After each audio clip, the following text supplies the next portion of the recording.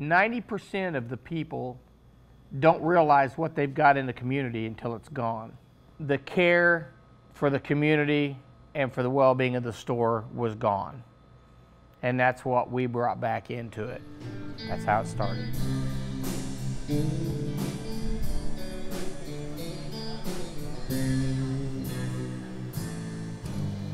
Baby, I've been a fool,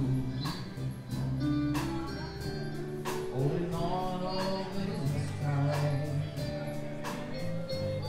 like there in your room. I haven't had anybody yet that ever walked in here that didn't go, wow. One of our regular customers says it's like stepping into a Norman Rockwell painting.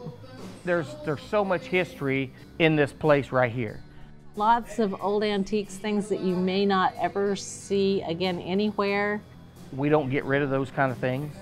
It's not going anywhere. It's the nostalgia of this place. Don't close your eyes. We're here for the community, and whatever the community needs is kind of what we do. I think if you ask any of our customers, they would say that they don't know what they'd do without the store. There's hardly ever a day goes by that somebody doesn't thank us for opening this store back up. We've kind of brought the life back to the town, and the community has supported us 100%.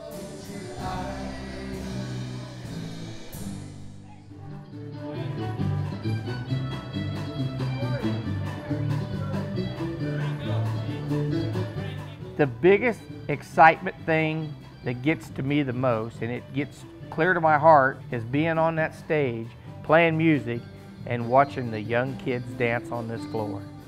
Because I'm setting memories in Mildred, Kansas. If this store is not here 20 years from now, they'll always know that they used to dance in there when they were kids. That's the part that gets me more than anything. I love it.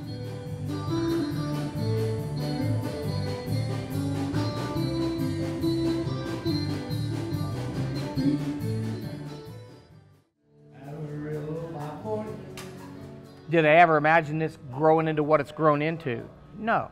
Is it a big moneymaker? No. The store's not going to be a big moneymaker. I don't have to be here for the money. But the gratitude that we get from people and the satisfaction of knowing that you're helping a community, that's exactly what we're here for. We're not going to get rich from it, I don't think, but we get rich in the way it makes us feel.